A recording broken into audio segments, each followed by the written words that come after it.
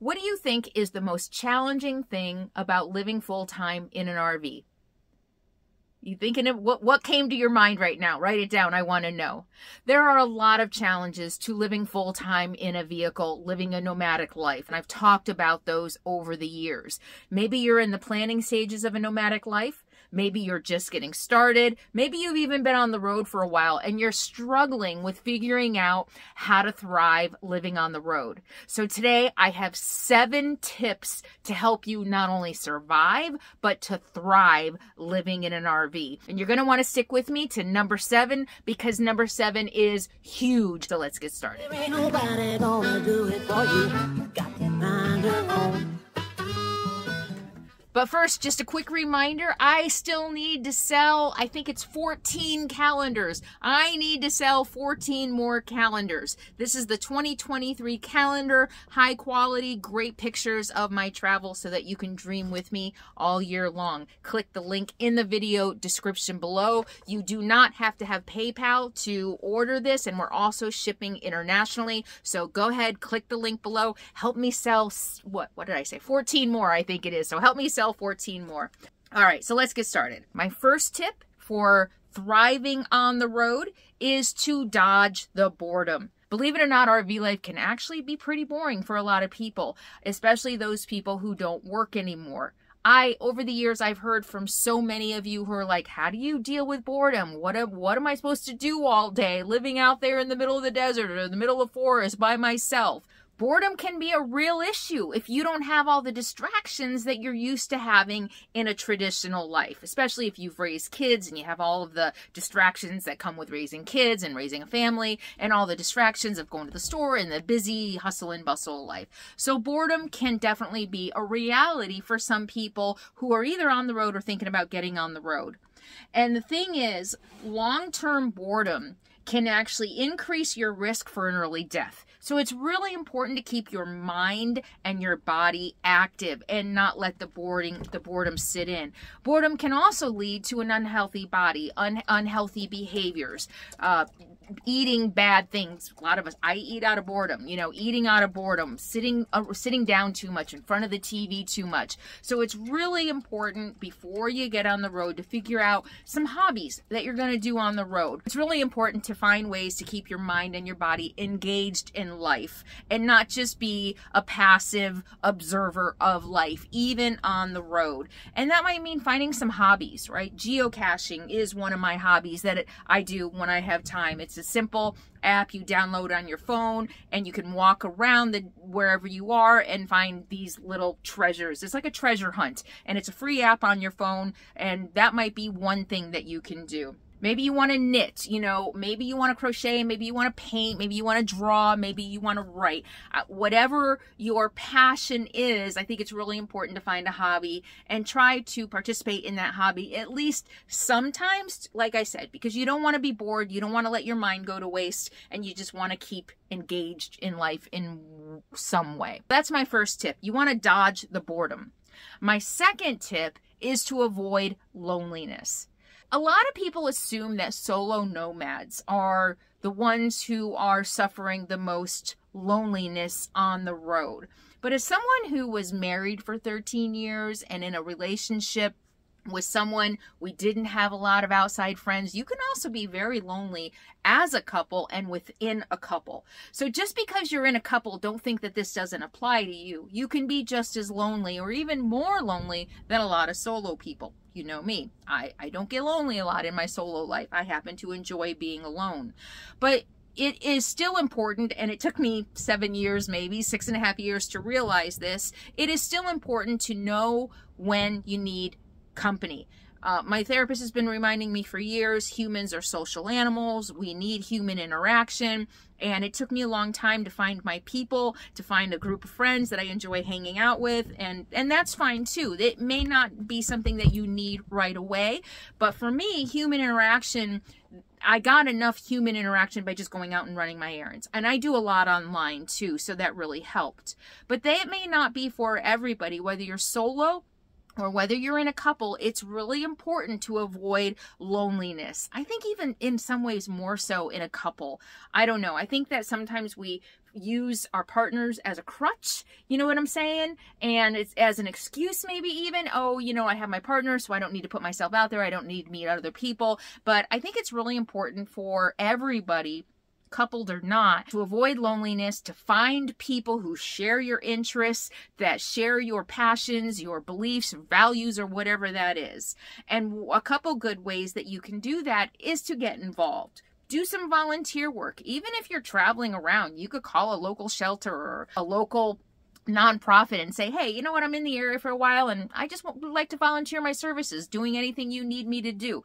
Great way to get out, get active, break the boredom, and help with the loneliness if you're feeling lonely or isolated. So volunteer work is one way. There are also HOWA, and I'll put a link to that below, Cheap RV Living's nonprofit, Home on Wheels Alliance. They're always looking for volunteers, so that might be a way to do it. That way you're also meeting other nomads. So there are a lot of different ways that you can meet people on the road. Oh, and meetups. You can do meetups.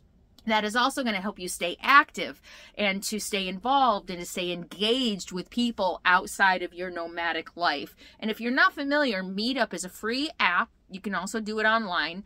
And it is people who have interests organize these groups based on interest, and people get together. I've done hiking meetups, backpacking meetups, and it's, you know, you meet people with shared interests, and they have everything from hiking to tennis to cooking to support groups. And I even saw one for like nomads with disability or with diabetes or something like that. So it's a free app. Go check it out, and you can find events in your area wherever you are. So a lot of these are going to be location independent, and you can meet new people in every location that you go. So it's really important to do what you can to avoid getting lonely, because loneliness isn't good for us either.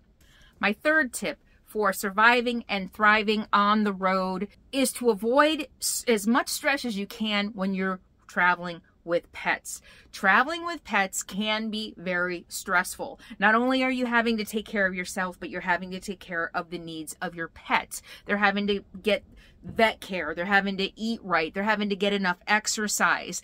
And the biggest challenge that many pet parents have when they're living in an RV and traveling is what to do with your pet when you want to go sightseeing, when you have to run in errands, go to the dentist, get groceries. That can be a really huge stressor for any pet parent living on the road. So that's why I recommend the Waggle. The Waggle Pet Monitor has been such a lifesaver, literally, and peace of mind. And in case you're not familiar with Waggle, Waggle has been a sponsor of this channel for a long time, and people who are buying Waggle, who live on the road, absolutely love it. So the Waggle Pet Monitor, this is a monitor. It stays inside the vehicle when I'm running errands, and it works with an app on my phone. And you do have to pay a monthly fee for the app in addition to the Waggle, which, by the way, I'm going to tell you in a minute how to save 50% off on this. And it works with an app on my phone, so it sends me, you can have it set up to either email you or text you real-time updates about what's going on inside your RV when you have to leave your pet behind. Real-time temperature, real-time humidity, real-time heat index. It'll also tell you if you've got this plugged into a power source, it'll also tell you if your power goes out.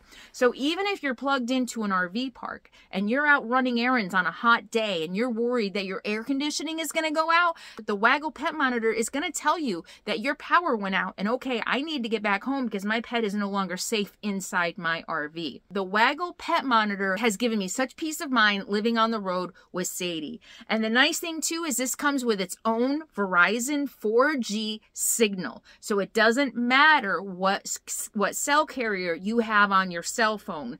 This has built-in Verizon to talk to the app on your phone. So you can have AT&T, you can have T-Mobile, whatever you have on your phone. This Verizon signal, which by the way is one of the most consistent signals across the country. It's my #1 cell service now.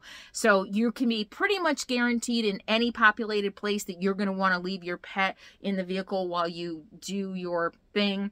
you can be pretty much guaranteed you're going to have a reliable cell signal that's going to be reliable enough to keep your pet safe. So whether it's hot or cold outside, or you just want to know what's going on while you have to leave your pet behind, like I said, you can set it up to get alerts, but you can also just check in on the monitor anytime via the app on your phone to see what's going on inside your RV. And as a sponsor of this channel, Waggle is now offering you a full 50% off the Waggle Pet Monitor when you use the link in the video description below and enter discount code SADIE50. This sale isn't going to last long, so hurry and get your Waggle Pet Monitor today, because I'm telling you, if you want to survive and thrive living in a vehicle and you have a pet, this is going to it's going to change your life. It really is. So that was number 3, how to reduce stress while you're traveling with pets. My 4th tip for thriving on the road living in an RV is beating road fatigue.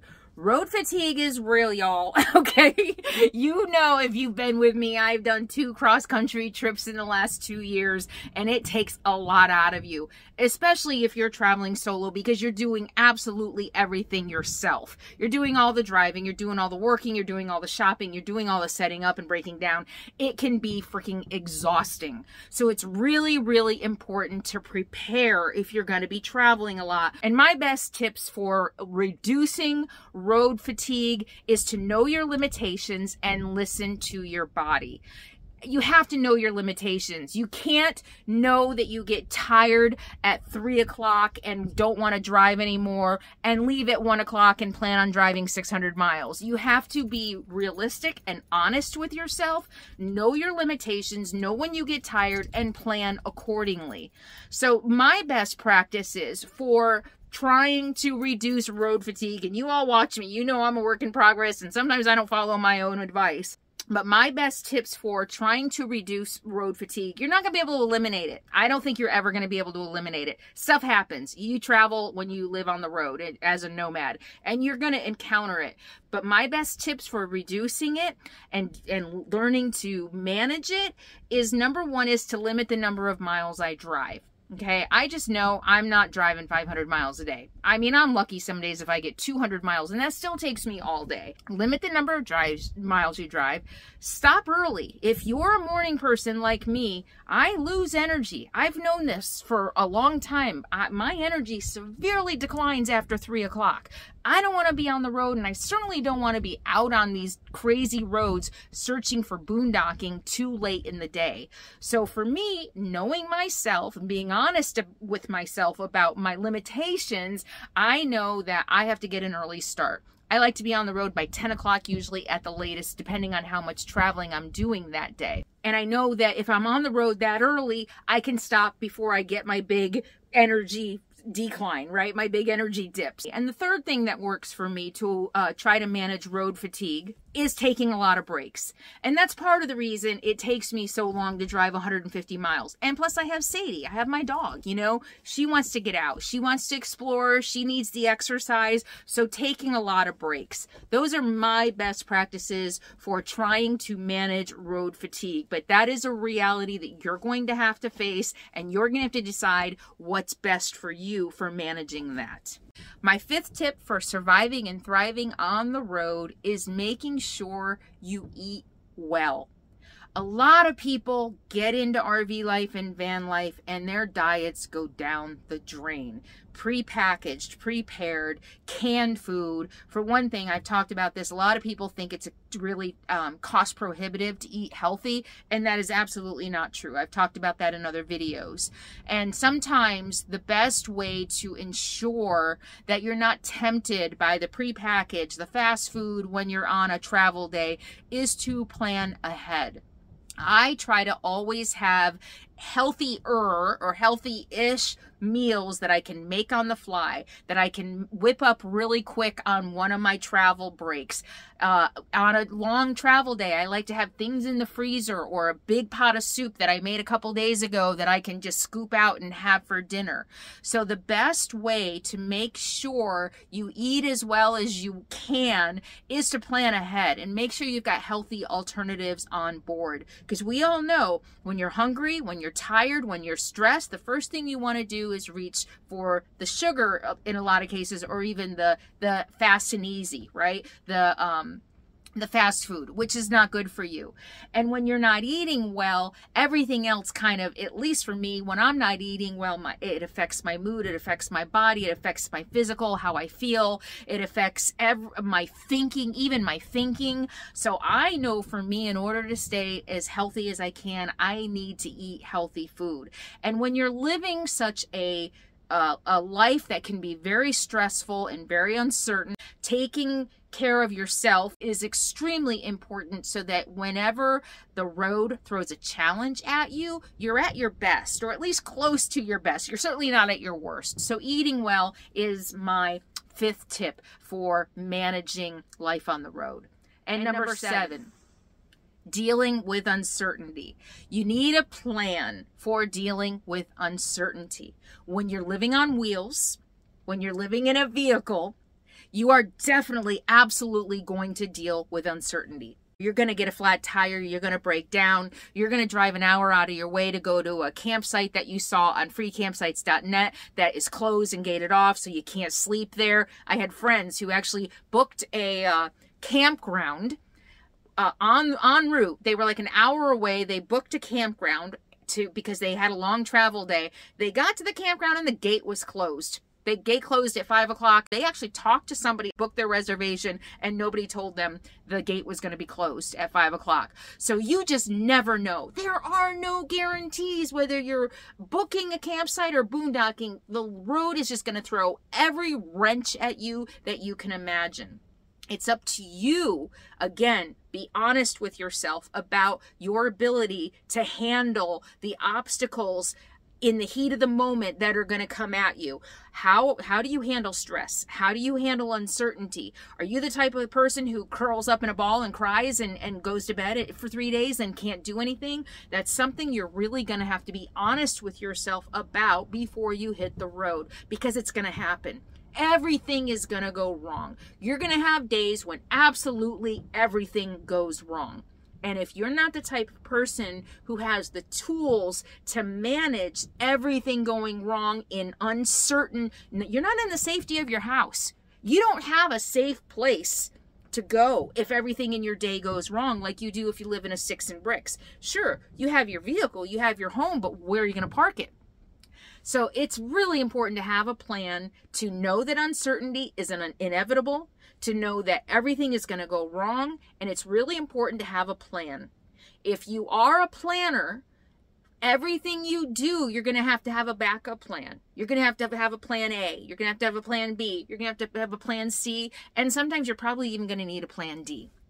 So if you're a planner, just know that. You're going to have to plan ahead. If you're more spontaneous, I think those of us who are a little more spontaneous and can really roll with the punches and work really well under pressure, I work well under pressure. I might melt down for a minute, but then I'm like, okay, I got to go. You know, crying, what's crying going to do? You know, I might need to release some tears, but for those of us, I think, who are a little more spontaneous, I think it might be a little easier. But even then, I'm going to tell you, there are days.